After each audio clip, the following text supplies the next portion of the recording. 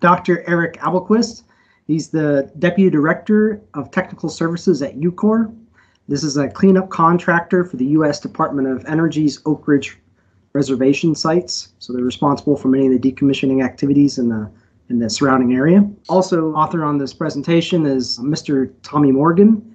He's a chief engineer at UCOR. So it's our pleasure to talk about the MSRE decommissioning challenges. So what we're going to do is talk a little bit about operational history of the MSRE and then provide an update of some of the decommissioning activities that have been performed over the years.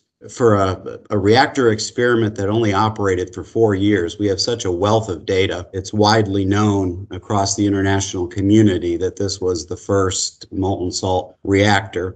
Our job at UCOR is to work closely with the Department of Energy to come up with decommissioning strategies for the MSRE. And you could see it's quite an unassuming facility. You probably could tell there's a little bit of age. A lot of attention is paid to MSRE to make sure it's in a safe condition. You could see that it was an 8 megawatt DOE test reactor that operated mid to late 60s. It's currently a Cat 2 nuclear facility. So for the safety basis categorization, it's Cat 2.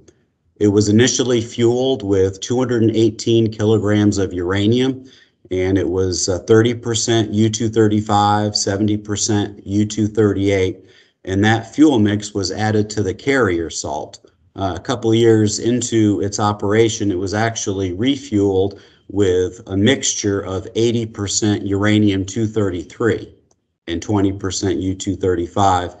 And so it holds the distinction of being the first nuclear reactor to have operated with uranium-233.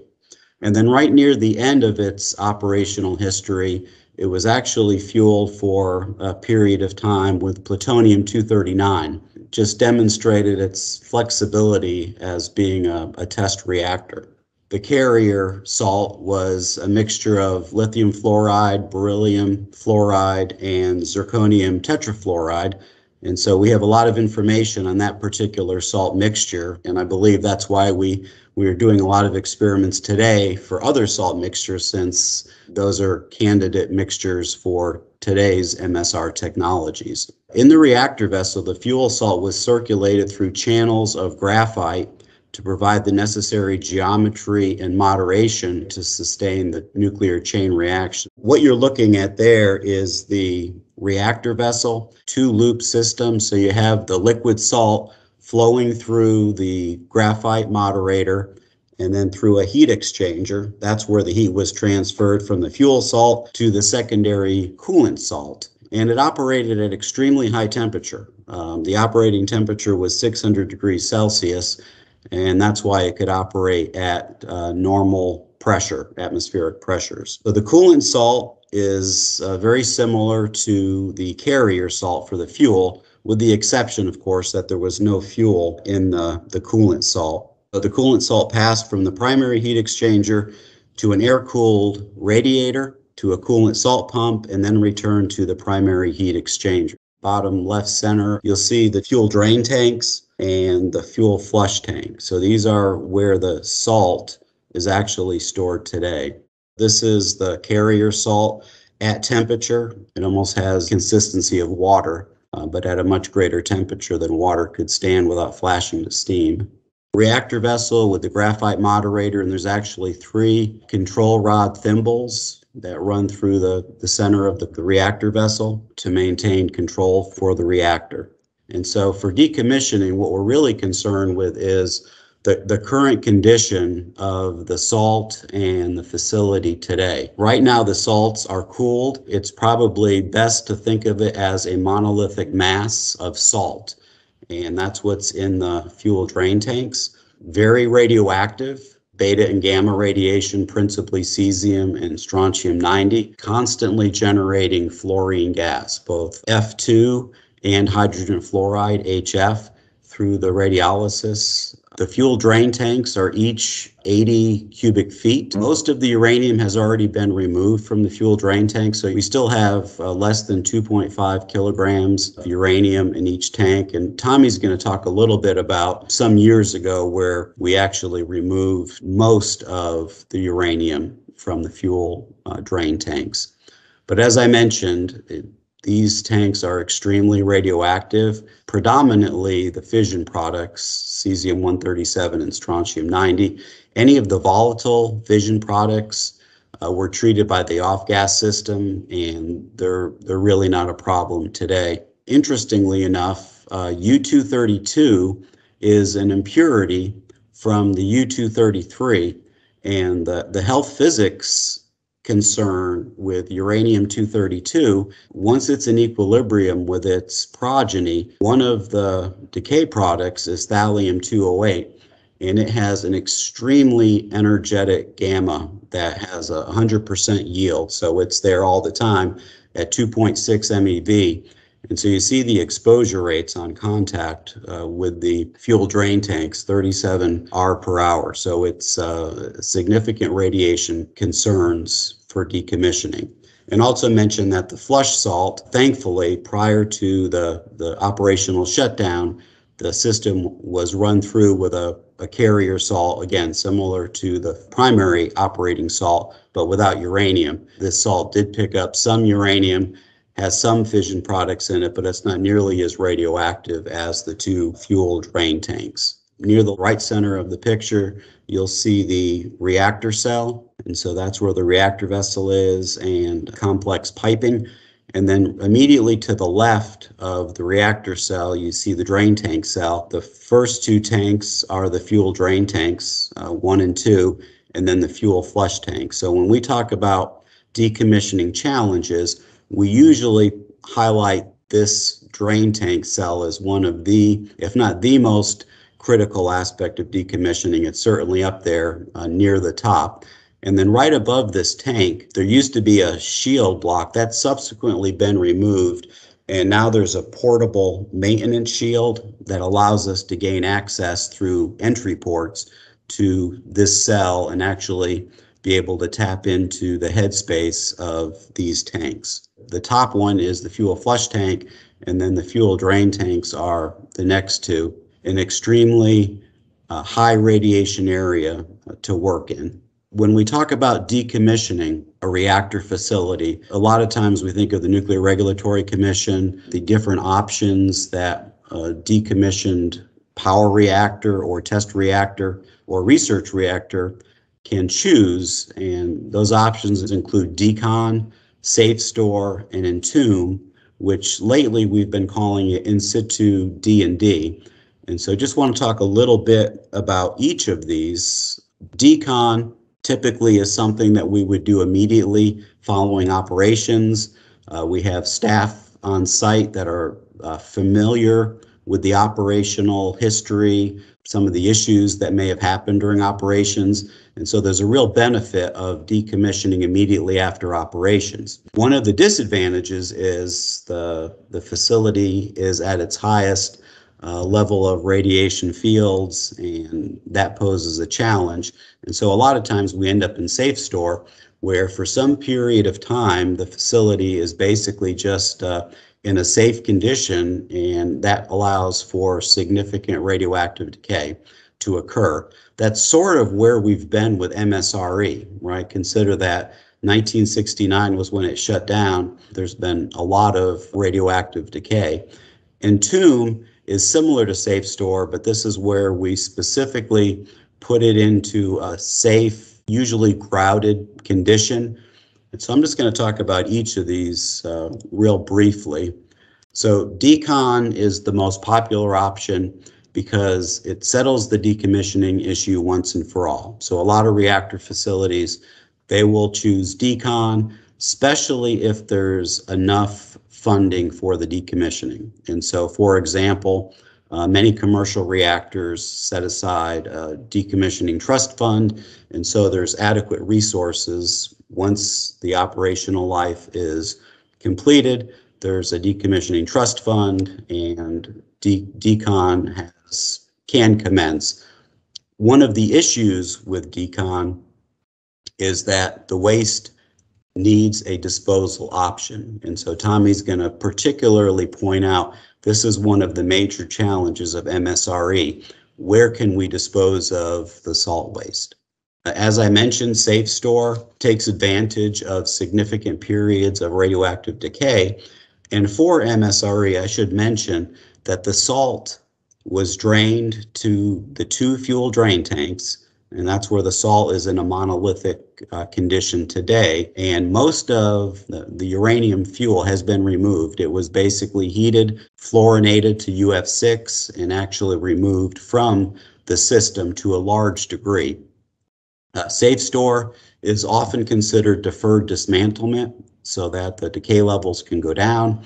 For all of these years that a facility is in SafeStore, there's what we call surveillance and maintenance activities to make sure the condition is truly safe and there's no effluent, liquid, gaseous effluent coming from the facility.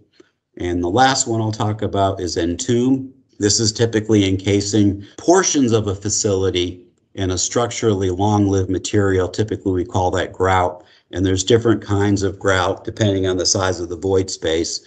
Again, for MSRE, what we're really talking about is grouting some of the other portions of the structure, not the drain tank cell, not grouting the salt, but the other cells that are adjacent to the drain tank cell, for instance. And so once you do entomb, the idea is this will be the lasting state for the facility and would need to demonstrate that it is in a final condition for 60, 100, or even 300 years. So a lot of modeling is needed to demonstrate that the facility will be safe. And there's a lot of interest these days in situ D&D, ISD, if you will, for looking at entomb technologies. I will turn it over to my colleague, Tommy Morgan, and he will talk about some of the decommissioning actions that we've taken to date. Like Eric said, MSRE is really in a layup state or a SafeStore state at the moment. When I came to UCOR in 2016, one of the first things that I got to participate in with a few of you who are on the call actually is doing an evaluation of how to stabilize this facility for a while. At the time, on this contract, this cleanup contract, K25 was the focus. We just recently accomplished our major milestones at K25. We've now started moving towards ORNL Y12 objectives. And so those facility stabilization activities are very important because MSRE was not one of the first facilities that we wanted to go after. We're going after some of the easier reactor facilities, isotope development facilities, things like that. So MSRE is a little farther down the list. So I'm going to talk a little bit about some of the things that we have done to stabilize the facility. Unfortunately, D&D actions were forced upon us by inadvertently pushing UF6 over to a charcoal bed where it absorbed, and we had potential criticality concerns. So we actually mined and removed a lot of that uranium out of the charcoal beds, and we're storing it in a shielded canister today. We inadvertently pushed UF6 out of the drain tanks and into off-gas piping systems. And we unfortunately had a leaking valve. There's one valve between the off-gas system and the charcoal beds. That valve failed sometime between reactor shutdown and the late 80s when we first started noticing an increase in dose rate in those charcoal bed cells. We had to take a time critical action to remove the uranium, stabilize it, remove it, put it in a form that we could monitor it for a while till we decided what to do with it. Interesting fact, we just started a project with UT Knoxville, senior design project, where they're going to propose an alternate disposal path for this particular form of uranium, and hopefully they'll come up with something new and different that we haven't thought of previously. So what's in the drain tanks today? The fuel salt and the flush salts. A lot of you are aware that we removed a good amount of the uranium that was in the fuel salt from 2004 to 2008. Loaded onto NAF traps and sent it off to another facility here at ORNL, and they're going to deal with it as a part of their 233 campaign in future years. Mostly successful, not totally successful. The big thing that was kind of a bummer at the end of that was we had planned on transferring all of that salt to storage containers and then potentially starting to move it to permanent disposal locations. And that salt transfer was not successful, and the project was abandoned, and we've basically been in surveillance and maintenance mode ever since then.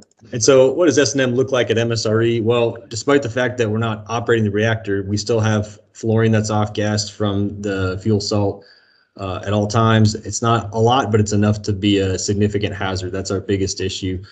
So we have ventilation systems in some of these volumes to keep workers safe, and those are accredited safety systems because they're protecting workers from potentially lethal amounts of fluorine and HF.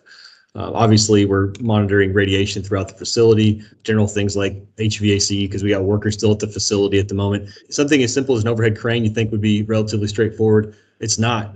We've been working since 2017, 2018 to restore our 30-ton overhead crane, and I'm literally about to sign out a recertification letter tomorrow to put that back in service. So in that old facility, stuff like that takes quite a while. So some of the planned upgrades, like I said, when I first got here, we started mapped out what would make sense. So there were some general facility upgrades we needed to do to stabilize the facility. We wanted to replace our current gas treatment system, which was really meant just for that uranium capture project, but we're sort of repurposing it for the fluorine management at the facility. And then there's a few D&D planning activities that we've got going on. So you can see all these things we have in the general facility upgrades. Completed one of them, and then the rest of them are ongoing. The sump pumps, surprisingly, are very important because the water table for the facility is above the top of the tanks. So if you lose your sump pumps and you have a major water event, you could end up flooding the drain tank cell and the reactor cell. So that's a very big deal for us. The big thing we've got going on is what we're calling the continuous purge system at MSRE. It's replacing our reactive gas removal system. There was a concept that we had come up with back in 2016. It's a dilute and send out to the environment system, which again it's not ideal, but we're mostly just dealing with fluorine and HF. We will be pushing the fluorine out of the tanks with nitrogen and diluting it with large blowers and sending it out a new stack. I wish we could have gotten some more updated pictures of that system for you all, because we actually have completed installing the stack and are starting to move into the facility with some of those installation activities. That'll be an enormous upgrade relative to RGRS. Just some of the challenges doing all these preparatory and decommissioning activities. Obviously, the facilities, it's not really falling down around us, but it certainly was not designed to accommodate workers in today's industrial safety standards. So that's kind of the big thing is things are different today than they were when this place was built. And so we're having to come up with creative ways to keep our folks safe while we do all these activities. And as Eric mentioned, I am going to talk a little bit about the salt waste form. And before you fly fans like Kirk blow up on me, don't worry, we got lots of activities before that's something that we'd consider down the road here. What do we get worried about day to day? What do we stay up at night worried about? It's this release of fluorine. If one of these vessels had a rupture, that would be a problem. We don't have a great way to isolate it if we had a rupture. These heat exchanger tubes are Schedule 10 seamed pipe. We've not done non-destructive evaluation of the tube since 1999 or so. So needless to say, we are worried about that. So we maintain the tanks as close to atmospheric as we can to minimize differential pressure. Performing D&D with that portable maintenance shield, although it helps with dose, it's not that easy to work around. We got to maintain our ventilation system. And these dose rates and activity levels are not anything that are going to shock any of you MSR developers. But for us on our contract, this is a slightly unique hazard. We see these kind of dose rates very occasionally, but not with the added chemical hazard component and the difficulty reaching some of these places. And here's kind of an idea of what it looks like down there. So there's a little picture of me and Melanie Lindsay, who's now over with our buddies out west, and then Mark Smotnewski hanging out in the drain tank pit, taking some measurements for this continuous purge system that we're installing. I guess maybe we were looking at that winch or something. And you can see it's not that it's that complex down there, but it is tight. It is small. We do have a lot of interferences, and working with long handle tools through this portable maintenance shield is not that easy. And in fact, we actually had to redesign this eccentric tooling plug assembly to accommodate installation for our new ventilation system. The biggest thing for decommissioning is the salt waste form. The fuel salt is the biggest thing. I mentioned before, our buddies at UT might help us with this uranium-laden charcoal issue. We're going to kind of kick that one down the road a little bit here for this discussion. Just for argument's sake, let's say we wanted to pursue disposing of the salt at WIP, stabilizing it and then sending it out to WIP. Is it actually technically possible? Well, 10 years ago or so, we talked with our difficult waste buddies at Los Alamos. They actually said it wouldn't be out of the realm of possibilities to classify the MSRE salt waste as transuranic waste that meets WIP waste acceptance criteria. Again, we have technical issues to resolve, Department of Transportation issues, stuff like, what do we do with the off gas that we know is going to come off no matter, what we do. Maybe Dr. McFarland has an elegant solution that she'll share with us this week that'll help us with that particular problem. Summing it up, we're currently in this safe store kind of state, but we do spend a lot of money.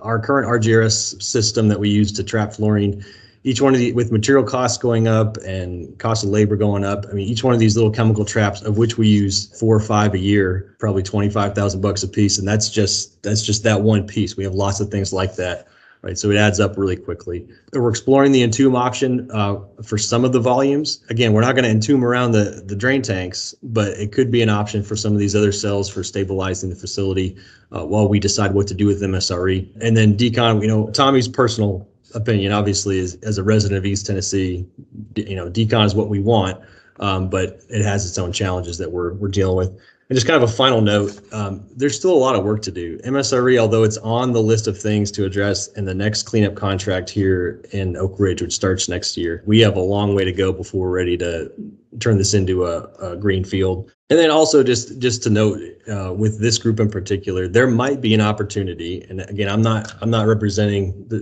DOE here necessarily, but I'm just saying there could be an opportunity for an industry DOE partnership with regards to decommissioning the facility. If there are certain technologies or techniques or anything that you guys are developing that might help us accelerate D&D, you never know. Anyway, just keep in touch. Dr. Holcomb's got our contact info, and just reach out whenever you want. That's it.